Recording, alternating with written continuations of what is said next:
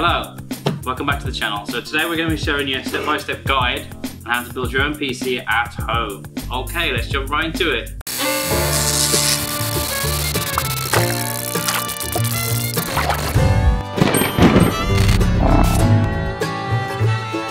Okay, so the tools you're going to need: thermal paste if your cooler doesn't come with it already pre-applied.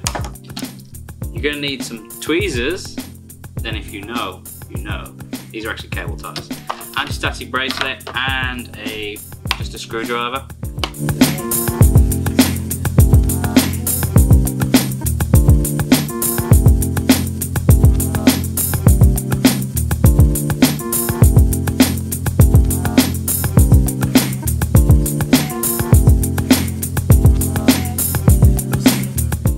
So first thing you want to do, you want to take out your motherboard, put it on the motherboard box as an anti-static workspace.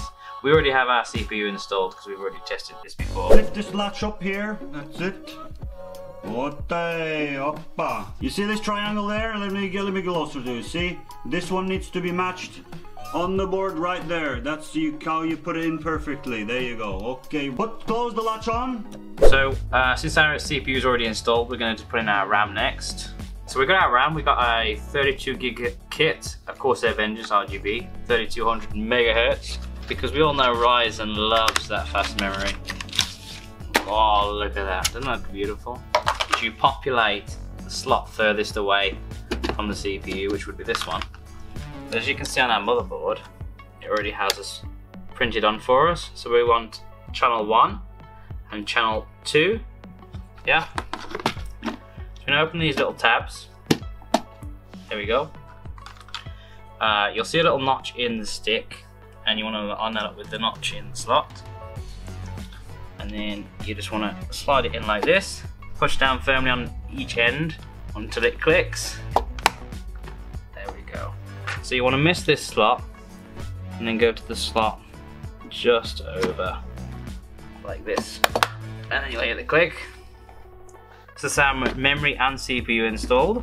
So for our motherboard, we are actually using an M.2 SSD, so we're going to do that next. Some of you might already have a 2.5-inch SSD, but we went for the M.2 because it was the same price on the day, so, and this is going to be just a little bit faster. Our motherboard does accept an M.2 drive, so if you want to get one of these, you need to check online the specs of your motherboard to see if it does accept an M.2.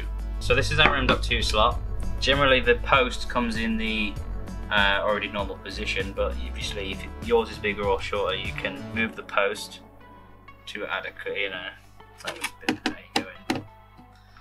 Alright, so you just want to take off this little screw that may or may not come in already. If not, it'll be in the box. And take your SSD, you want to slide it in. There you go.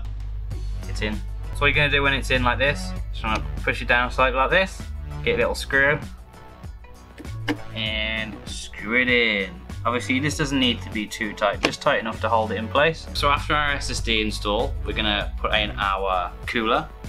If your Ryzen processor ships with a cooler like this, now this is a stock AMD cooler, so is this one, you're going to need to take off this little bracket here by these little screws.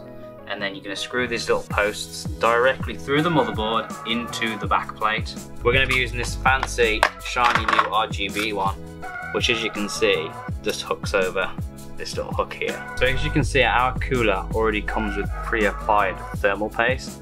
But if yours doesn't like this one, you're going to need to get a little bit of a stick, put a little bit on there, about a grain of rice, little pea size, right in the middle. I mean, some people spread it out, but you don't really need to, because when you wrench down the cooler, it's going to spread it out automatically. So with this type of cooler, as I said before, it just hooks over these little brackets here. So we can place it down nice and gently. We're going to get the one side over here. Right, there you go. Hook it over one side, hook it over the other side, and then you'll have this little lever, which you basically just pull back like this. Just take a bit of tension, don't worry, it won't snap. Pull that back like that, and that's our cooler installed. Next we want to do is plug in our CPU fan, but this is a little bit too long. Tie a little knot in it like this, make it a little bit shorter. It only goes in one way, so there's a little key here. So plug that in. There you go. Okay, so as you can see, that's pretty much everything we need to do outside of the case for our motherboard. So now we're going to start prepping the case for installation. This is the case we're going to use today. This is what is this? This is from AeroCool. I've never used these before, but it looked pretty nice on the website and it was a decent price as well. Even comes with included RGB, 120mm fan in the back there. We've already got some more fans to install on the top and in the front. This isn't tempered glass, this is plexi, I think. It's plexiglass, plastic. But you win some, you lose some. But we have got a little bit of peel to do here. Oh, look at this. Look at that for noise. Maybe we should let this off. So this stuff you get in the case, this is actually quite new. I think we've got a little bit of a manual going on here. We may need that, but you know, we've built so many pieces here that we already know which plug is which. You get a little baggie, again with the tweezers. This is actually zip ties if you're from America, or cable ties here. Little baggie for the standoffs, which looks like we're actually going to need to install a few more standoffs. So we're going to do that first before installing our motherboard. So this little baggie that comes with the PC case generally has everything you need in it. We have power supply screws, motherboard screws, a couple of fan screws in there. But this is what we're after, the motherboard standoffs, because it looks like we need to install a few more for our M-ATX motherboard, because this is set up for an ITX for some reason. But this case supports ITX, M-ATX and ATX.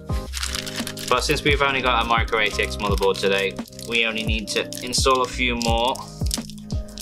It doesn't matter if you get these all over the place, we're going to use them anyway. This is what they look like, these little gold things.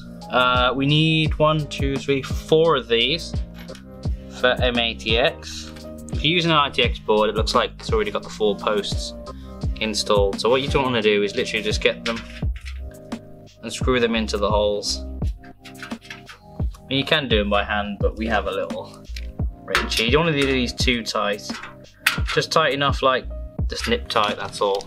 So now that we have all of our motherboard standoffs installed, we're going to get our little I/O shield. Alright, so now we're going to put it into our motherboard. Now we put our I/O shield in. So we'll lower it in like this, little angle, so it goes in, and then place it down. I'm going to get these little tiny screws that come with a little bag. And we're going to screw these in at all 4 of these points. Easy peasy. So this is our power supply, again from AeroCool, 700 watts, which is going to be plenty of power. Just get the children's scissors.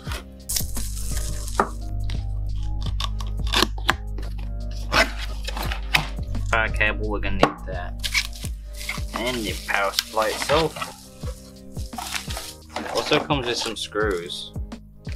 4 little screws to mount it. So it's time to put in our power supply. Obviously, because our case has a vent at the bottom, we're going to put the fan down. Yeah. And it literally just slides in like this. That's a tight fit, that's what she said. Get 4 of these. These are the ones that came with the case, but these are the ones that came with the power supply, but it's, you know, the same stuff.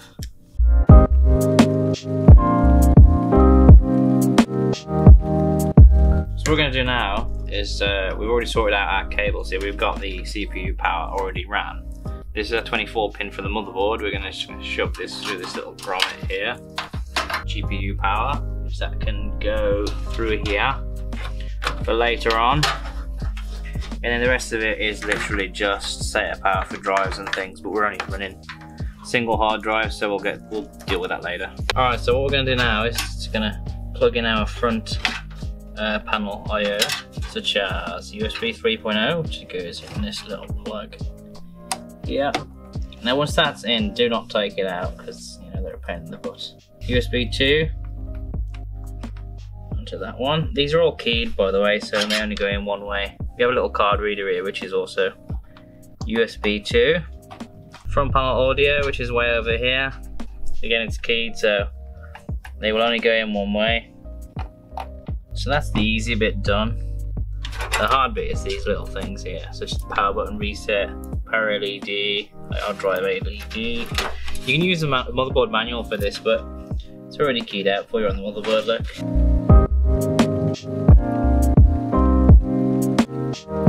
So next we're going to install our hard drives to a 2 terabyte from Seagate.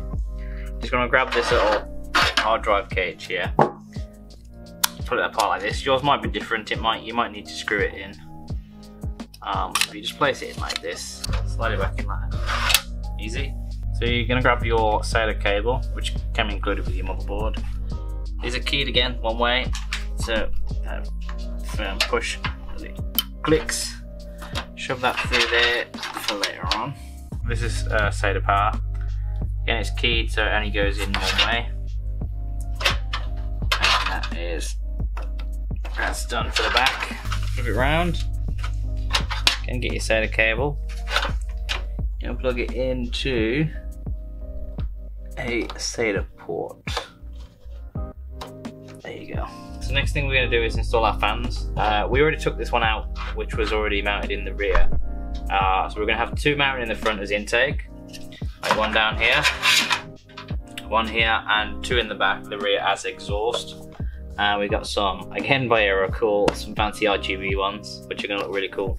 Alright, so to install fans, you want to get these little screws. They look like this. And what they're going to do is going to cut, this thread is going to cut into the frame of the fan. So you just want to get it roughly lined up. Yeah. Get a screw. If you notice, the fan is facing this way, so this is going to be an intake fan. So when you've got your fan nicely screwed in, you're going to find the nearest fan header on your motherboard or a hub like we're going to use, but this one's going to straight into the motherboard. Obviously you can see it's a 3-pin, this is a 4-pin, it doesn't really matter too much. We're going to install our RGB fans. So we're going to have one in the front here, and then we have the other 2 as exhaust in the rear, and then we're going to connect all of these fans up to our, up to our RGB hub, and then like we did with the last fan, we can find the little cable and plug it into a fan header up here on the motherboard. Now that we have all of our fans installed, we're going to try and sort out some of this rat's nest back here with our little cable ties here. And we've got a fair few tie down points. So we're just going to grab a couple of these. I mean, there's only so much you can do because there's a lot of cables back here, but at least we can make it somewhat. So now our fans are installed. We've tidied up all our wiring in the back. The only thing left to install is the business end of this game PC, our graphics card. We're going to install our GPU in the top slot. Same again with the RAM, just push it down until you hear a click, and that's installed. So the only thing left to do is to plug in our GPU power. Our GPU only needs a 6-pin plug, so we're just going to get our 6-pin plug. Again, these are keyed, so they only go in one way. Alright, so we finished everything that we need to do. Let's just flick the little power switch on the back and hope for the best.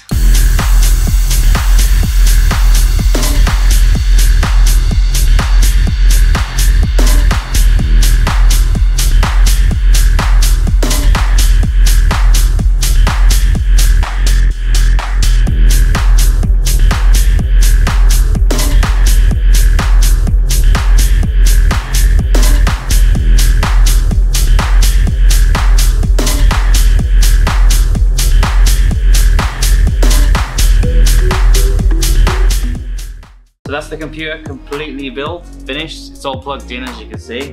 We've managed to get into Windows, so all we need to do now is install our drivers, make sure we're all up to date, and then we can go play some games.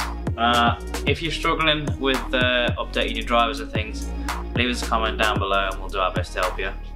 So this is how to build a PC. I hope you enjoyed the video. If you disliked it, dislike it. Like it if you like it. Stick around, smash that subscribe button and all the good stuff. And we'll see you in the next one.